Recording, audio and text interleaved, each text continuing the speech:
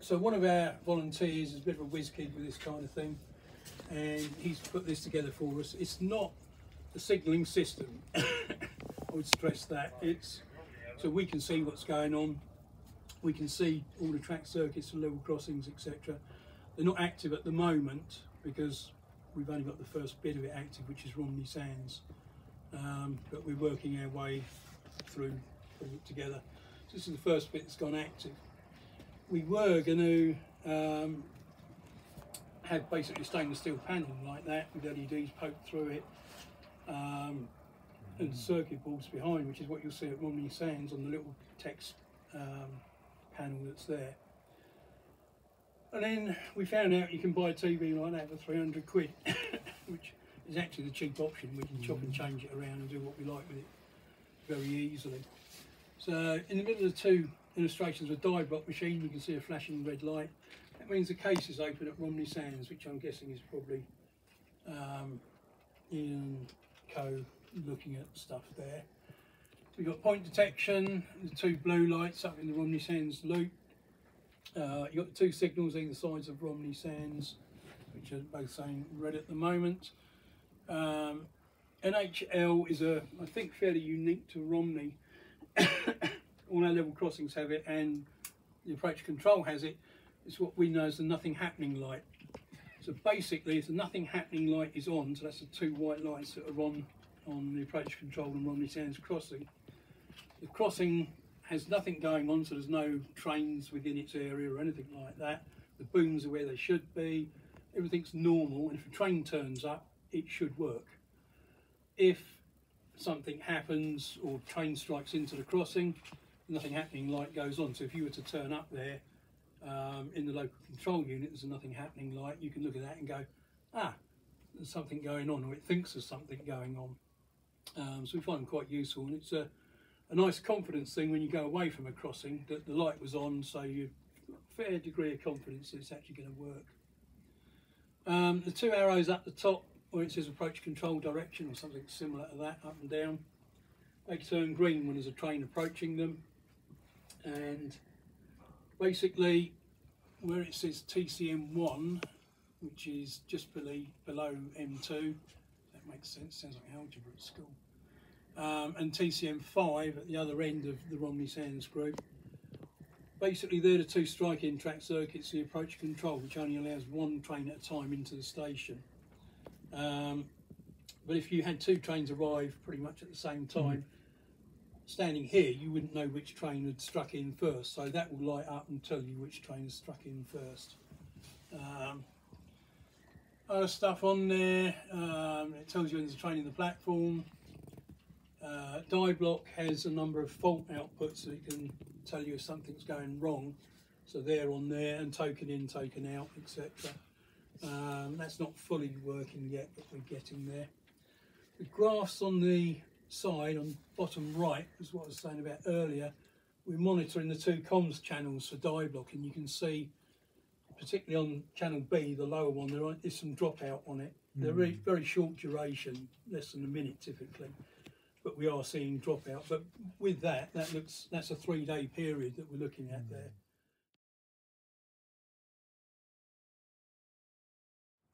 I'll go back a step. Stephen Clark and some graduates did a project on designing a level crossing using PLCs, and that actually did gain some traction to the extent that Unipark Rail built a demonstrator for the Railtex exhibition. Once the exhibition was over, they gifted it to us very kindly. It had some shortcomings, shall we say, because it was configured for the exhibition.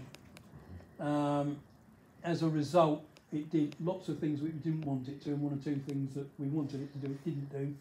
So it was made workable. I won't say it was perfect, but it was workable, and was installed at Eastbridge Road at Dymchurch. We've since found it has a few foibles and that, and it's also what we'd now considered to be non-standard. So that is the new controller for Eastbridge Road. What we decided to do was, that's built as a sort of cassette, if you like, is we'll get our local HIAB man down, lift the old control system out the top of the case by taking the roof off it, drop the new one in, bolt it up, wire it, test it, etc. So hopefully it shouldn't take too long, because that will all be tested in here before it leaves to go to site. The white box hanging on it is what we use for testing, so we can put all the inputs into it that we expect to see in the real world, and make it do things. We also find it's quite fun that you sort of sit here and you think, I wonder what happened if you did that. So you can go and press the buttons, make it do that, and see what happens. Certainly when we did the first one, because we did, I can't remember now, 7 crossings out towards Dungeness with this system. That was quite a useful thing, just literally playing with it and doing silly things that could never happen in reality, but shows you what it can do, what it can deal with. So the 3 or 4 white boxes with the little displays on them, the 3 to the right with the plug couplers on their mil-spec connectors. Basically the left-hand one of the 3 is what we term PLC1 for pretty unoriginal reasons. That deals with all the real-world inputs, so track circuits, platform plungers, drivers plungers, local control units, all the stuff in the outside world. And that one we regard as configurable to the location it's going to. The next one in, the bigger one, again PLC2 unimaginatively. That's the one that is basically the brain of the crossing, and that's the one that's had all the bulk of the testing done on it and everything. So that's the one that controls the lights, the barriers, the Yola alarms, headlamps, etc, etc. And that one's regarded as set in stone, so we don't mess with the insides of that one. That stays as it was. Peter Woodbridge did the original testing on it, and that stays as it was, so it doesn't change at all.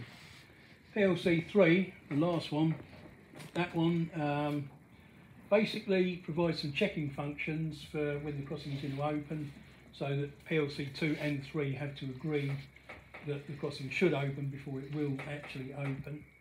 And it also mops up various little functions, such as changing the volume on the Yola alarms at 11 o'clock at night and turning them back up in the morning. That's probably something. Which you've seen, which was the one that was in the P-Way depot being tested when everybody came here in 2012.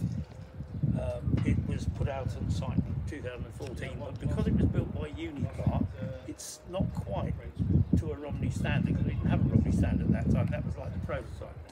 So the Romney standard is now this arrangement. It's a double line crossing, but it's used in a single line application. And this is now being rolled out over 6 crossings, and there are 7 will be at Eastbridge Road.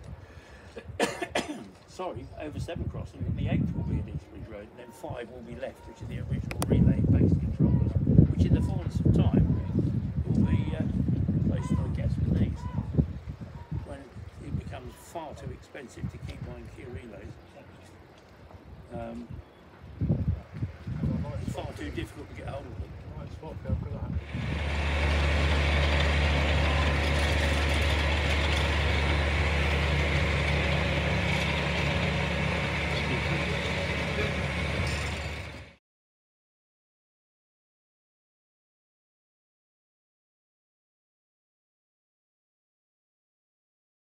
It gets cleaned and looked at on oil once a when we do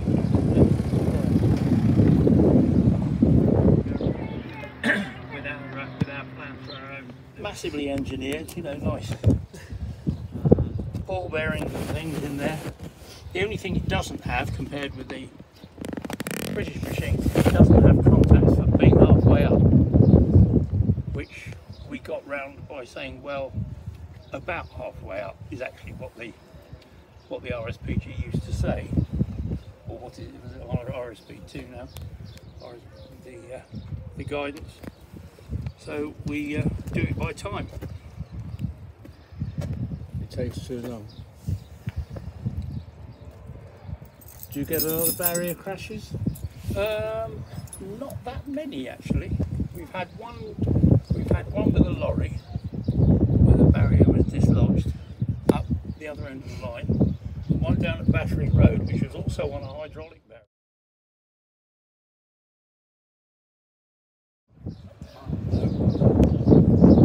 Okay. I think it's clear. Are you putting this on film, Doc? You want to? Yeah, why not? Go on.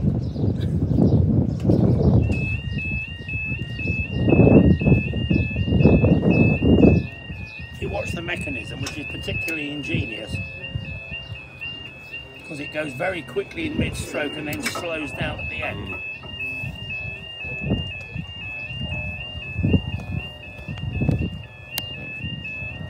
Coming up, mind your right arm.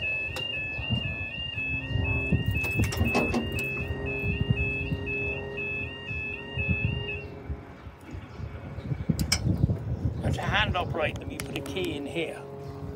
Oh, right. And turn it, which has a Bowden cable to lift the brake, so it frees the drivetrain freewheel then, and you can push them up or down, but they're pretty much balanced. I held on with a sort of sacrificial circlip thing that fires off. Oh, the marble one. Yeah. Yeah, it's like a code inside, isn't it? Yes.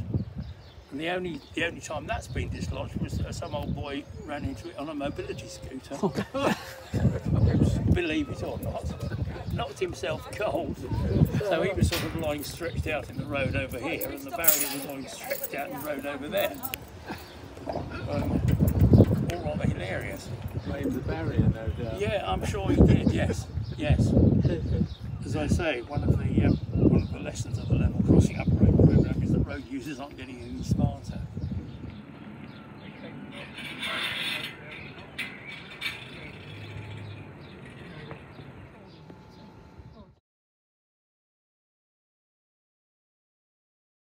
This is the driver vigilance device, and